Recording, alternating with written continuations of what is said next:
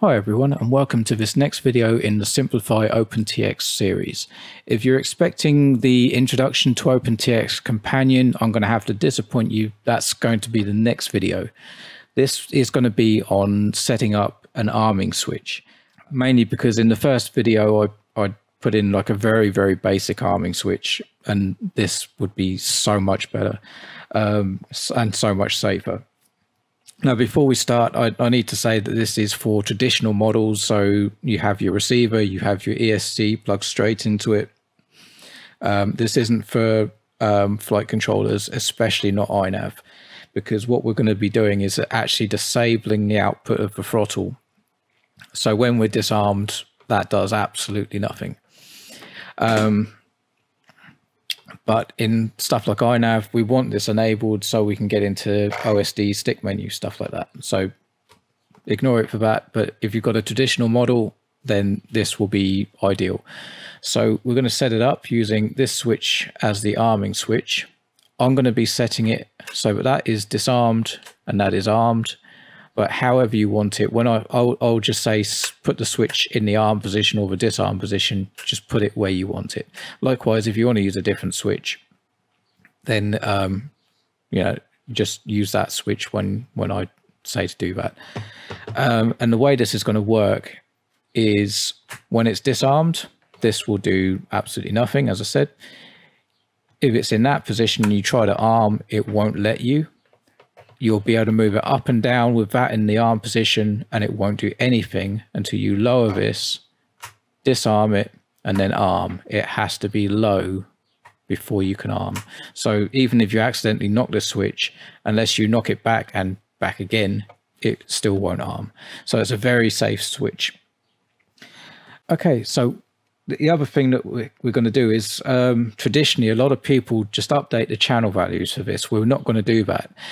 The problem with using a special function to update the channel value is, what if the channel's reversed and then you've set your channel value on the special function to -100, which you think is low? What if for some reason your ESC is reversed? With that disarmed, you're at full throttle straight away. So we're not going to do that. We're actually going to do it on the input itself, which again is a safer way of doing it. So we'll dive straight into it. This will be using some of the advanced stuff, which I'm going to deal with in later videos, but I'll try and explain a little bit along the way so you understand what's happening. But we'll dive deeper into that in future videos. So the first thing we're going to do is go into the menu, and we're going to go along and create a curve. So here we have our curves, and we're going to create a new one. Just hold down to edit, and we're going to call this disarm, short for disarm or disarmed, but it's actually going to be DRM because you can only use 3 characters. But it will give us an idea of so we know what's going on. And we're going to change this to a 2-point curve. And all we need to do is set these both to -100 so that you end up with just a straight line flat along the bottom. And what happens here is whenever you move the stick, when this is active, it just runs parallel along this, and it means there's no output whatsoever. So we've created our curve now. And what we're going to do is exit back out. And we need to create a global variable. So this is our expo from my last example. So we'll create it in GV2. If you hold down, edit, and we're going to call this one arm. And what this is going to be is our arm state. So think of it in effectively like a 3-position switch. So we have 0, which is disarmed. And that's going to be effectively our middle position. We're going to have 1, which is going to be 1 position. That's going to be armed. And then the other way, we're going to have what we're going to call sort of like a pre-arm, or it's an arm lock effect, more like it. And that's going to be -1. So when we're up here and we're trying to arm, it's going to put it in that arm lock. So we can't actually arm until we disarm and then try the arm switch again. So we can leave that at 0. It doesn't really matter. So now what we're going to do is create some of the logic to control all this. So the first thing we're going to do is find out where the the first thing we're going to do is add a couple down the bottom, and this is just going to tell us where the arm position is. So we need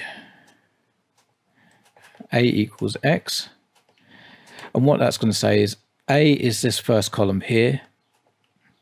And that's basically a feature on the radio. So it could be a stick, pot, trim, switch, anything like that. But in this case, we're going to use our global variables, and we need that to be gvar2. And we're going to leave that at 0. So that's disarmed. So 64 is going to be very similar. A equals X.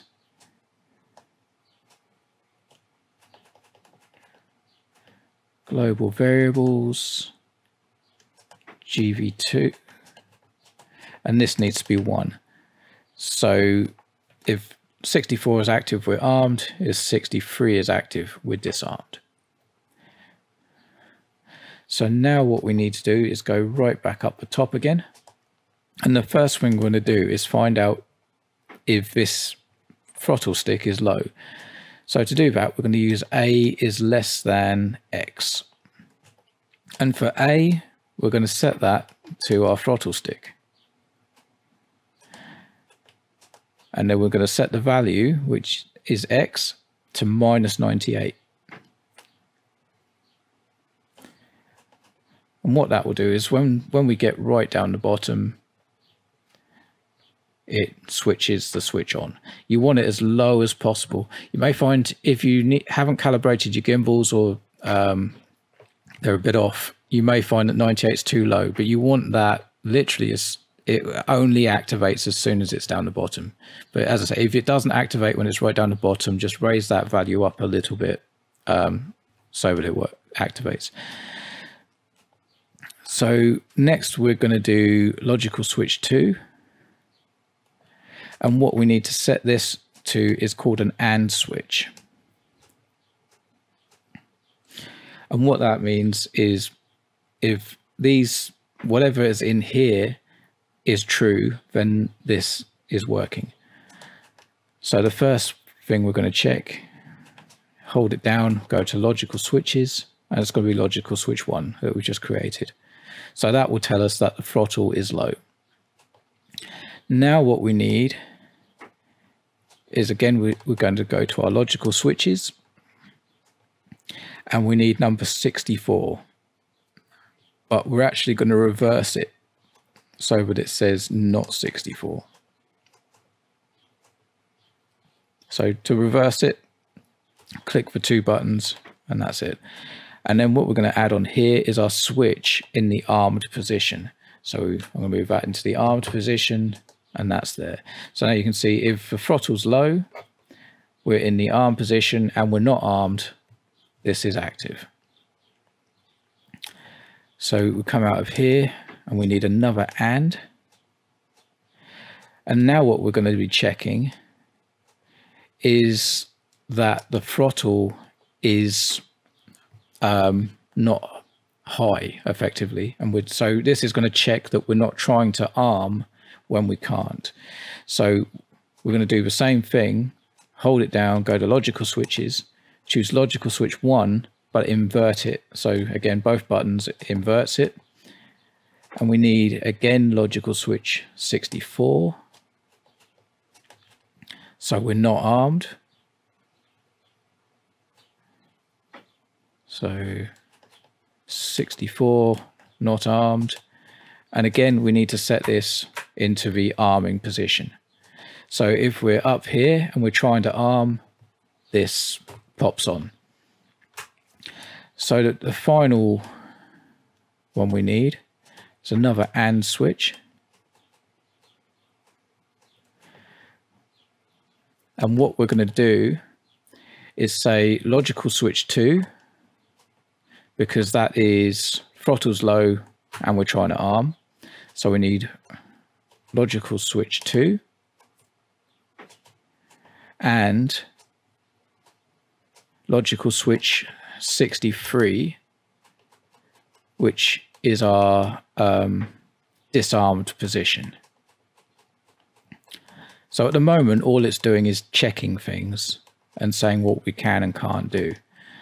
So at the moment, if you remember when we set it up, it's 0, which is disarmed. So that's active. If that throttle comes up, it won't work. So now what we need to do is, if we click exit, what we're going to do is actually change the variable now. So if we page through into our special functions, the first one, if you remember from the very first tutorial, is our timer reset switch. So now what we need to do is add in the changing of the switches. So what we want, the first one we're going to do is add logical switch 4, and this will be for arming, and we need to override or adjust global variable 2. Unfortunately, it doesn't give us the names that we enter here, so we have to remember it's 2, and we want to set that to 1. So if logical switch 4 is available, we can arm. Now what we need to do is, again, with logical switches, and we want logical switch 3, which, if you remember, is we're in the wrong place. Sorry about that. Logical switch 3. So we're trying to arm, but we can't. It's not working now because we've actually changed the value of this. So what we need to do is go to adjust, global variable 2, and now we're going to set it to -1. So if we're in any throttle position other than all the way down and the arm switch is on and we're not already armed, then it will set that to -1. And the last one, we're going to just use our switch in the disarmed position. So as soon as we hit the disarm position, we're going to again adjust global variable 2, and we're going to set it to 0, which is normal disarmed. So we're setting armed, locked, and regular disarmed. So that should all work fine. So we can test it. So we disarm, it's set to 0. If we raise the throttle, it's now set it to -0. So if we disarm, lower the throttle, it should now set to 1. It may have done it. It usually just flashes up really quickly with this one. But what we need to do is now actually apply it to the throttle. So if we page through, it's quicker to go this way around. And we're looking for inputs. Go down to the throttle, hold down and edit. And now we want to just go in, and we're going to use logical switch 64. So that is in the armed position. And what we're going to do is copy this. So just click it once, go down, click it again, then hold down enter, edit. And then we're going to choose our curve, disarm, and then we're going to invert this to not armed. So if we're disarmed, that's not going to move. If we're up here and we try and arm, that's not going to move. We disarm, lower the throttle, arm, it now moves. So that is our safety arming switch working. So if I put this anywhere, disarm, it goes straight way back down to 0. And again, it won't let you arm at all until you're right the way down, disarm, then arm again, then it's golden. So that works really well, but at the moment we don't really know what's going on. So what we can do is add in some feedback from the transmitter. So I'm going to turn my volume up a little bit because it's set to 0. And what we're going to do is go along again to special functions. So what we know is if logical switch 64 is active, we're armed. So we go to 64. We can play a track, or you can do a sound if you want. But I should have an armed sound on here. It's probably all the way under T, isn't it?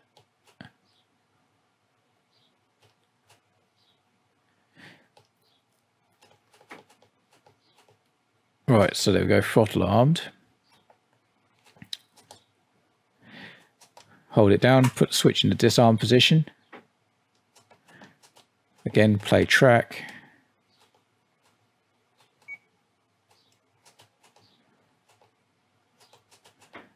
We'll go down, go the other way this time. Throttle disarmed. These are my own custom sounds, but I'll show you how to make these and put them on in another video, or there's sound packs you can download. We'll cover all that later on. But there are some standard sounds already in OpenTX. And the last thing that we're going to do is we're going to add a warning for if you're trying to arm but you can't. So for that, we need to use logical switch 3. So if you remember, if that's up here and we're here, that's now activated. And what we can do is you could set that to a track, or you can have a beep going off to let you know, but you can't. So put that on siren or whatever, warning. And you can have it play once, or you can have it every second, every whatever. So if we exit out, these should all work. So we're disarmed. If I put that in that position where we're trying to arm but can't, we'll get a beep every 4 seconds. And there we're armed. So that's how you create a really secure arming switch in OpenTX. As I say, this doesn't adjust any outputs. So if you, this will always be the arm and disarm lock will always be the correct way round for your throttle stick. So if you have to reverse the throttle channel, it will automatically reverse the arming and disarming. So it's a really good way of doing it. It's very, very difficult to accidentally bump it and activate arming. So yeah, I hope that you guys, if you're using traditional models, will use this, because it's a really good way of doing it. But anyway, I hope you found this video really useful. If you did, a thumbs up would be great. Like I always say, I'm a really small channel, so if you could subscribe and hit the bell, that would really help get my videos out there, because stuff like this I think it's brilliant, but you guys can let me know if you think it's crap. Thumbs down's fine as well. But yeah, until the next time, please get out there, fly your models like you stole them, and have a great time, and see you soon. Thank you. Goodbye.